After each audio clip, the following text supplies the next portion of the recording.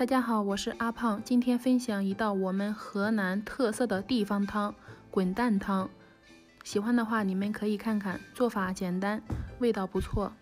西红柿首先切成小块，我怕西红柿汤汁弄到案板上，所以在手里直接切了，大家不要模仿哦。豆腐皮儿切成细丝，放到碗里备用。因为喜欢吃面筋，所以又加了一点面筋。木耳提前泡发切碎，所有食材准备好。油热下入番茄，加入1勺盐，熬出西红柿汤汁儿，加入适量的清水，放上面筋、木耳，盖上盖子。这个时候再准备一点玉米淀粉，撇去腐沫，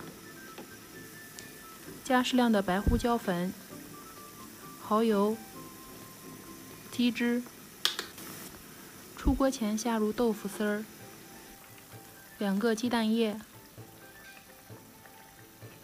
调好的玉米淀粉水。吃的时候可以加点香菜、香油、香醋。滚蛋汤是我们这边大席结束之前的最后一道菜，喜欢的话可以试试。